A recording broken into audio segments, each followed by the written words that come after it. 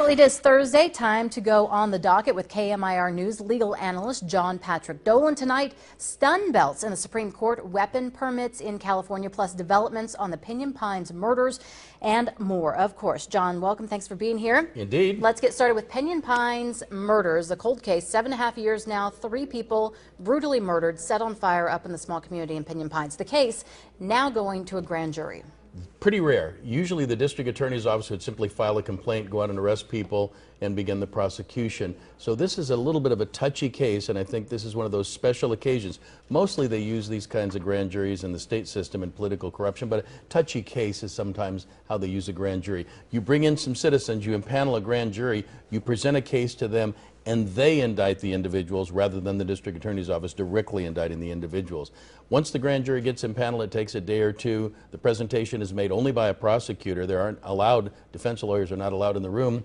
And as they used to say, a grand jury would generally indict a ham sandwich. So probably once a grand jury gets impaneled, if they have targets and they go after some targets, you'll see some indictments coming down. Which also means arrest warrants will be issued? Yes, indeed. And they don't unseal the indictment until after they've sort of gotten their surveillance in place and are ready to go ahead and apprehend the folks that they end up indicting.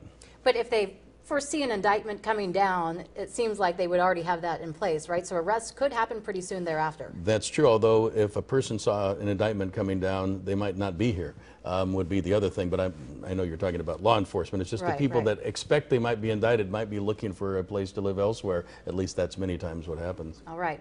Okay, let's talk about these weapon permits here in California. I understand the rules have changed quite a bit. Ninth Circuit passed down a decision, and we're covered by the Ninth Circuit here in the federal Ninth Circuit, that essentially said you don't have to give a special reason why you want a concealed weapon permit. You have a right to have a concealed weapon permit as long as you qualify. You can't be crazy and you can't be a felon, etc. And so every county in California now is being deluged with requests for concealed weapon permit. It used to be, by the way, that you'd say, well, I own a jewelry store and I have this need to carry cash, and so that's why I need the weapon. And you give a long story, and many times also a donation to the sheriff that was running in the county, and then you would get a concealed weapon permit. It looks like now somebody, either the County of San Diego where this case originated or the State Attorney General, is going to appeal this Ninth Circuit decision. So we may see a United States Supreme Court case. Very interesting.